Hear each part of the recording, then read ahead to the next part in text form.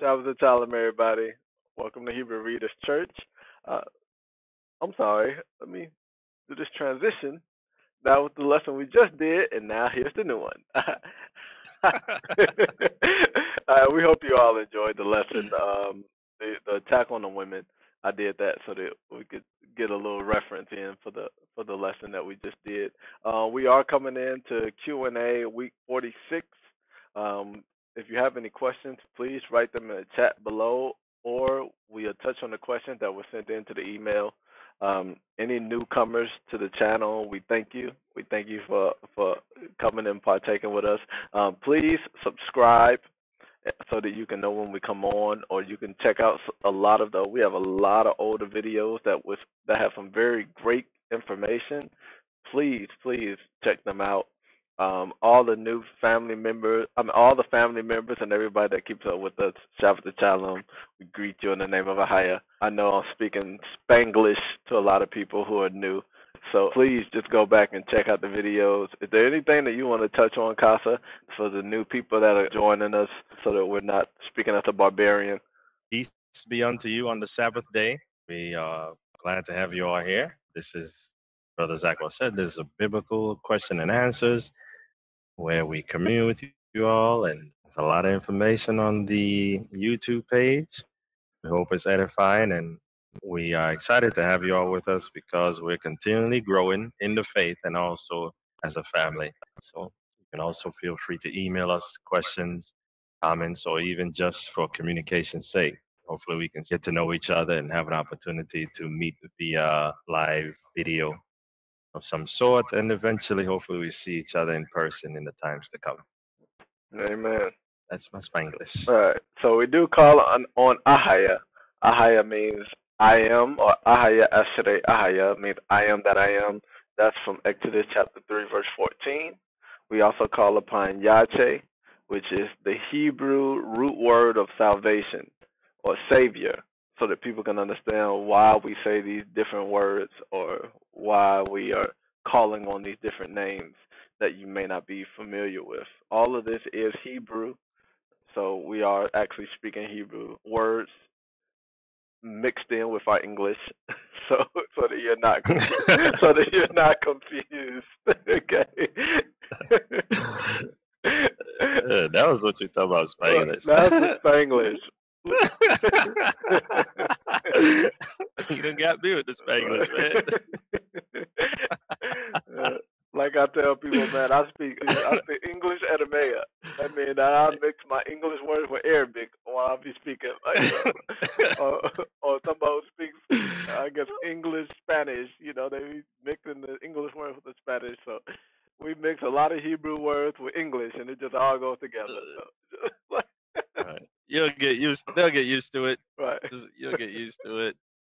But we welcome you, nonetheless, as you can see. All right. We have a couple of questions that were sent in to the email. Brother Kosovo, you want to touch on the email questions first?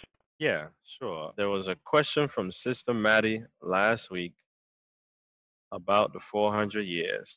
And as I said in the last Q&A, that I don't know when the 400 years is up. Because after reading it, I came to realize the former teaching on the 1619 to 2019 being of 400 years was not correct, according to the events of the Old Testament, in the testimonies, and the precepts concerning the 400 years in Scripture. I apologize for the wrong teaching and the wrong edification, and I'd like to take this opportunity to clarify the truth of the matter.